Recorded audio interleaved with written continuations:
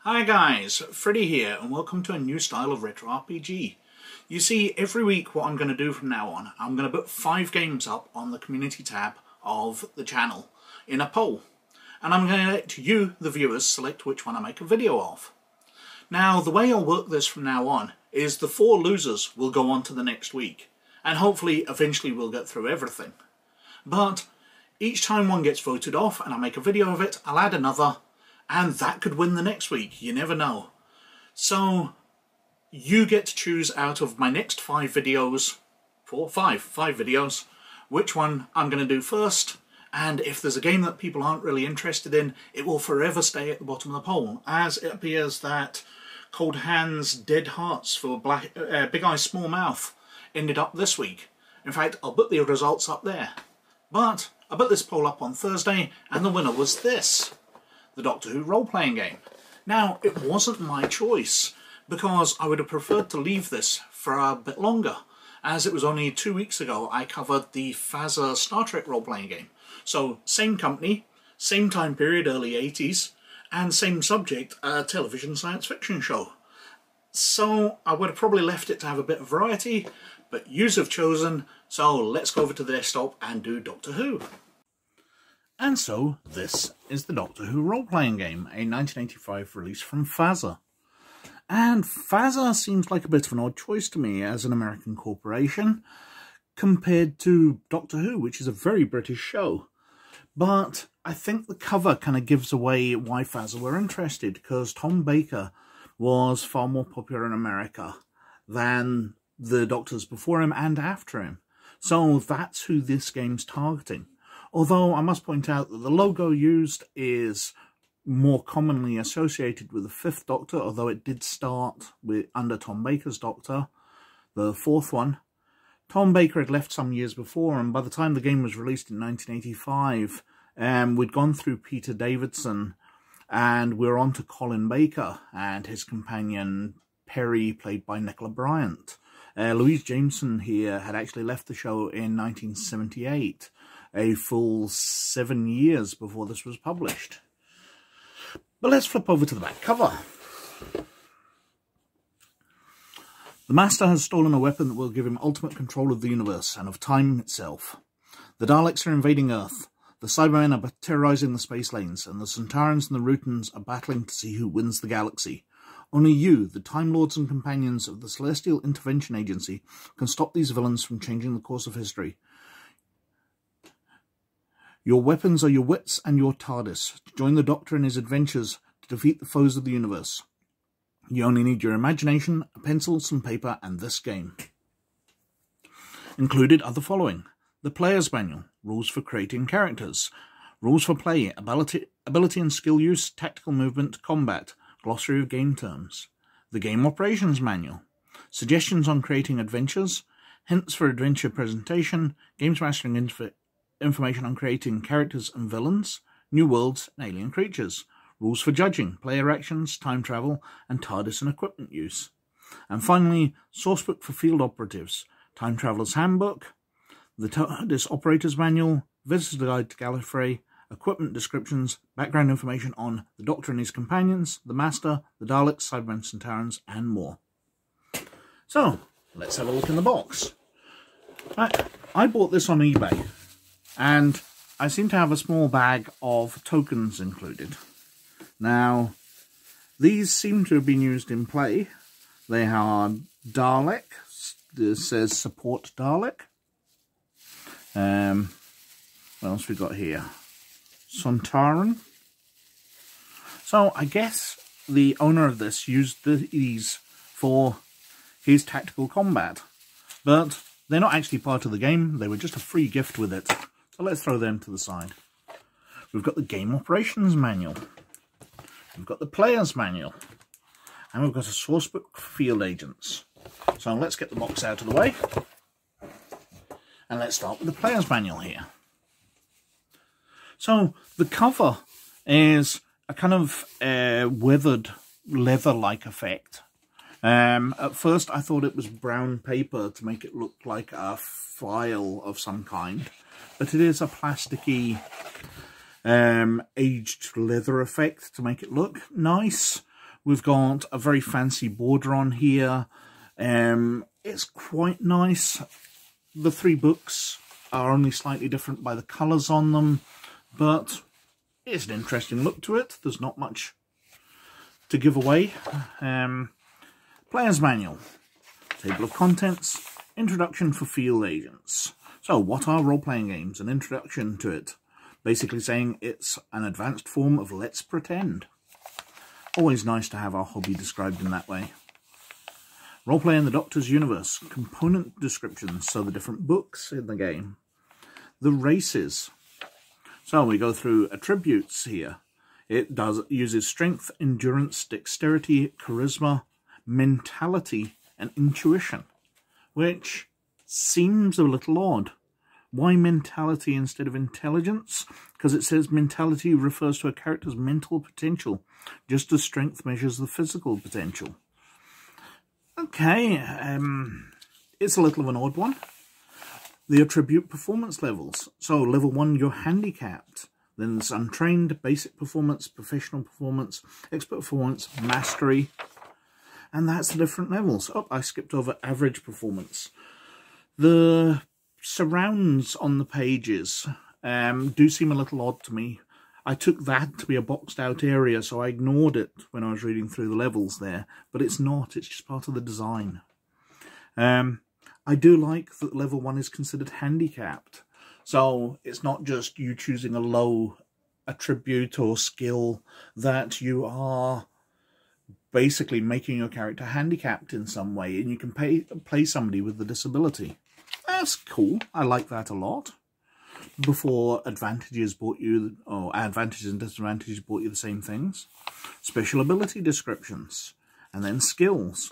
So the special abilities are, you've got enhanced strength, or healing, or telekinesis, luck, blending.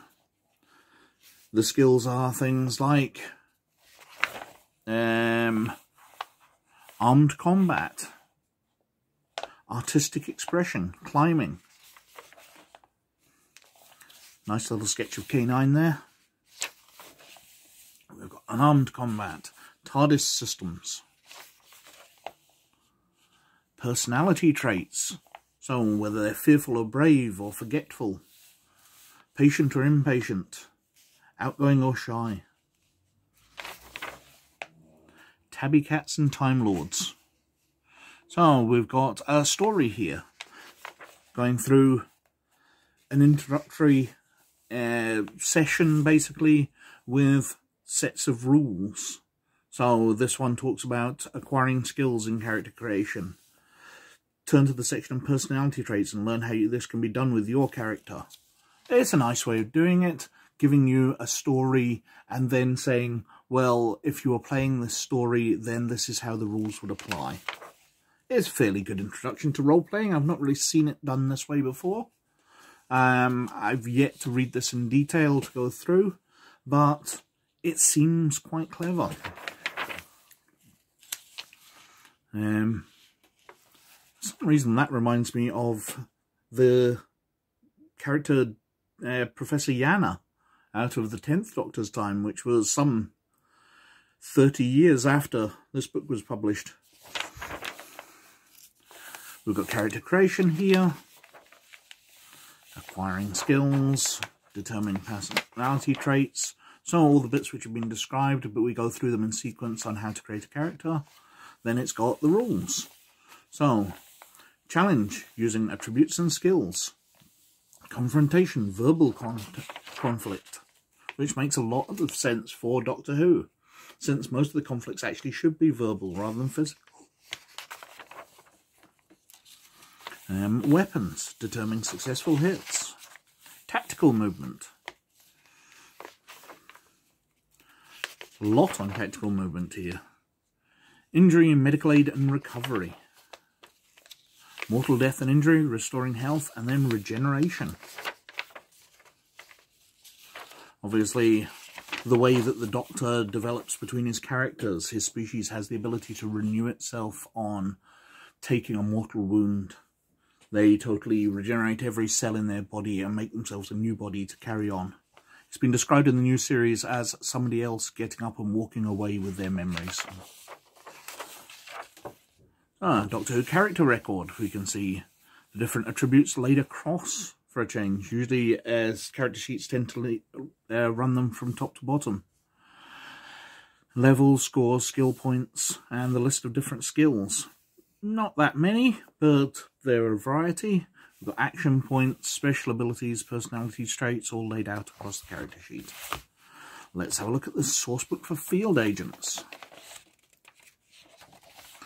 So, this is more of a background setting. So, Time Traveler's Handbook. This goes through a mini glossary of selected terms. So, introduces what antimatter is, charged vacuum embuoyments, the daemons, the Doctor, E-space, things which, if you've watched Doctor Who, you'll be aware of. But if you haven't, then this book would introduce you to. Maybe you've only been aware of some of the series. Maybe you've only watched the Fourth Doctor stuff and you haven't been aware of other periods. So they've introduced a lot of things, going through the species. So we've got pterodactyls, we've got the Rutans, we've got the Yeti, the Zygon.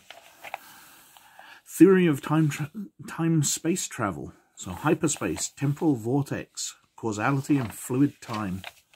Now this is very different to how time travel will be dealt with in the modern series, because we have things like fixed point in time, which have been introduced in the new series, but they weren't mentioned in the old. We've got the first law of time here, that a traveller cannot change his past in any significant way by his own actions. Now this is basically what's been introduced into the new series as fixed points in time. In the new series, there's certain things that the heroes cannot change, because if they change them, it changes the timeline so much that they themselves would be deleted. And the changes happen almost instantaneously. Because it's one of the things I do like about Doctor Who, that you don't have to keep continuity going, because literally somebody else can have changed the timeline. So when they face the Daleks at one point, they can be radically different in a later episode. They can have totally been wiped out and then just be back, because history has totally changed. But anyway, carrying on through. Techniques of time-space travel, materialization, micro-jumps, meeting oneself, timeline of the universe. So it goes through the different periods of time. In TLs, temporal marauders, so it has the stats for the Master here, along with a lot of background.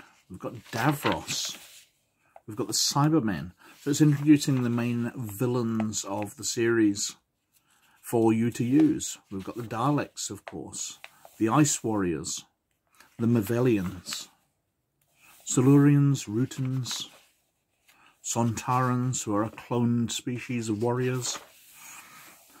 Earth, nexus of struggle. The reason why most of the problems tend to come to Earth. Earth timeline. A TARDIS operator's manual. So basically setting up what abilities the TARDIS has, because some of these aren't apparent, because obviously the Doctor's TARDIS is broken, so the chameleon circuit doesn't work. Perhaps you haven't seen episodes which explain how the TARDIS key works, but these have all been laid out in episodes, so they're detailed here. The functions of the TARDIS, the cloister bell, the TARDIS computer, secondary TARDIS control room, medical facilities, TARDIS damage and repair, guidelines for selecting visitors, a visitor's guide to Gallifrey. Just going through all the different sections. So Time Lord Society, because I haven't really mentioned about this game, it's mainly based not around the Doctor and his companions out the TV show. It's setting up the CIA as the main thing. So the Celestial Intervention Agency, rather than the Central Intelligence Agency, which the initials usually mean. It's a kind of in-joke in the series. But the CIA, the Celestial Intervention Agency, assigns Time Lords to go throughout time and alter things, which in the new series has led to the Time War, amongst other things. The Doctor's actions helped lead to that as well, where the Daleks and the Time Lords were travelling through time in an attempt to defeat each other and delete each other from history, which kind of messed up the entire galaxy. But the CIA sends agents throughout time to fix points, to nudge history in a direction they like. And the player will play a Time Lord, and the other players will play his companions. So maybe humans, maybe aliens, maybe other Time Lords. It's entirely possible to have more than one. So we've got equipment. So homing beacon on board a TARDIS. Influx booster stabilizer, laser cutters, magnetic clamps. Jelly babies, because the Fourth Doctor was obviously known for using them. The sonic screwdriver. We've got different weapons. Cyber bomb, disruptors, particle beams, blasters, staser, DMAT gun, time destructor, different medical equipment, just fleshing out the universe for everything. Robots, from Cybermats to K9 himself, going through all the details about him, including a picture here from K9 and Company, so the first Doctor Who spin-off series, because Sarah Jane did not have K9 until that spin-off series. The Doctor, so going through his different incarnations up to the 5th. Obviously, when they were writing this, the 6th Doctor was so new that they didn't really have any idea what to write. Although they do put his present incarnation. The Doctor is both larger and odder looking than any of his previous selves. He is nearly as tall as his fourth form and is heavy set. His curly sandy hair is usually tangled. His red plaid coat has yellow cuffs and is worn over 2 different waistcoat halves, sewn haphazardly together. So they've got an idea about the 6th Doctor.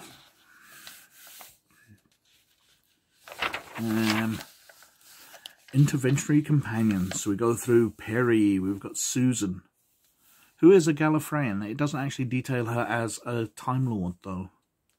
They do have Romana here, who was a Time Lord. Romana, Gallifreyan, number of regenerations used. So we do detail Romana. Actual age 120. How old is Susan? Do they mention? Actual age 38. Okay. Well, she was a schoolgirl when she was introduced, so 38 is a lot older than she appeared to be, but a lot younger than I would expect a Gallifreyan or Time Lord to be.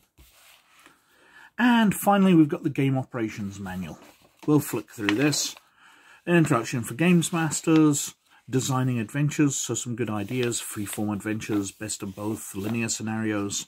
I like the way it covers that and doesn't decry any, because in modern role-playing, linear scenarios are very snidely looked down on. But when you're a games master and you've got a story to tell, a linear scenario can be really useful. Steps in adventure scenario design, making your designs fit. Going through all the stages and ideas to help you write adventures.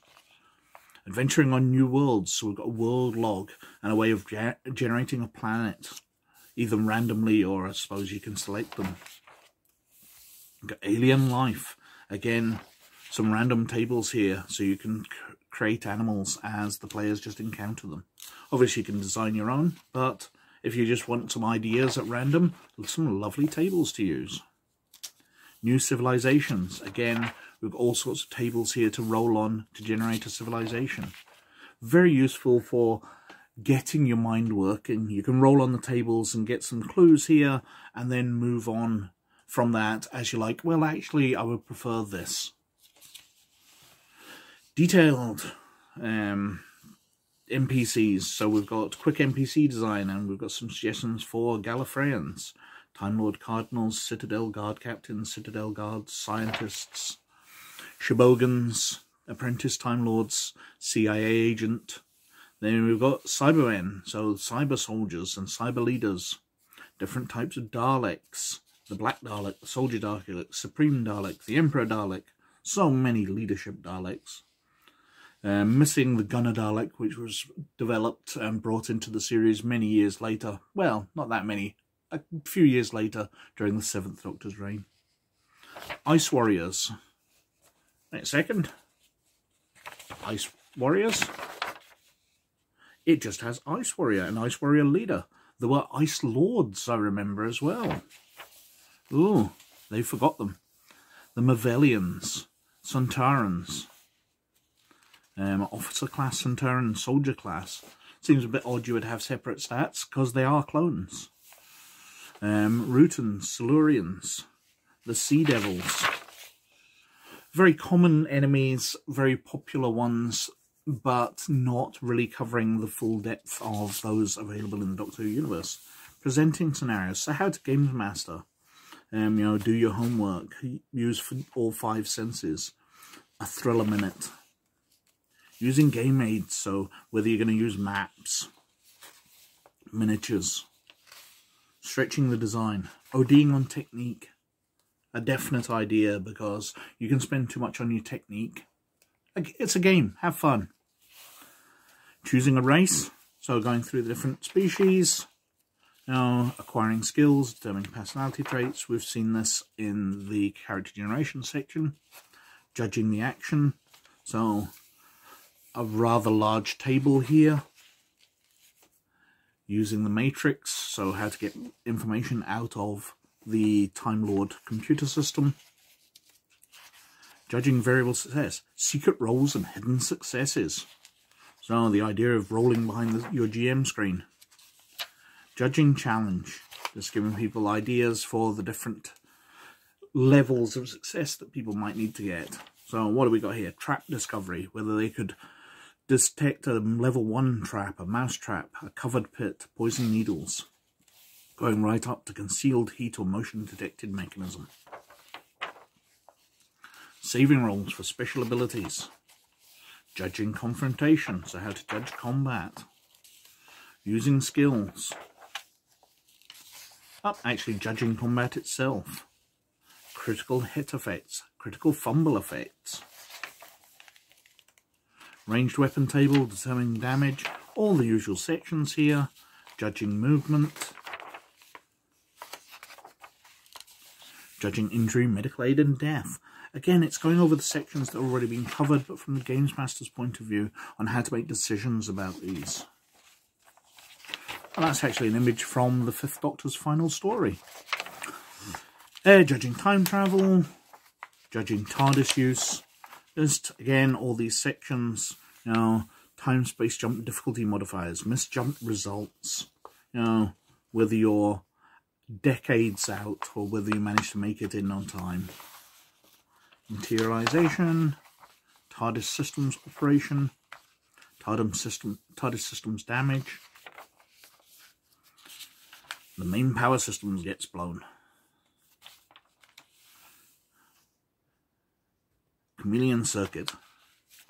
Judging system repairs, equipment use, and then we're on to the end where we've got a couple of the tables, kind of like it for a GM screen, but the previous owner has cut these out or serrated it out for use when they've been games mastering and running the game. And that is the Doctor Who role-playing game. It's not as nice as the Star Trek one from presentation and rules-wise, but there's a lot of really good introduction. This seems more like a basic game for people who are more interested in Doctor Who than interested in role-playing Doctor Who. But we'll go through the rules on Friday, and we will see how well it simulates actually being in a Doctor Who story. Anyway, I have whittled on for absolutely ages, so thank you very much for watching as always. Please like, subscribe and comment below, as it always does me massive favours with the YouTube algorithm. But most of all, you look after yourselves, and I'll catch you later. Bye now.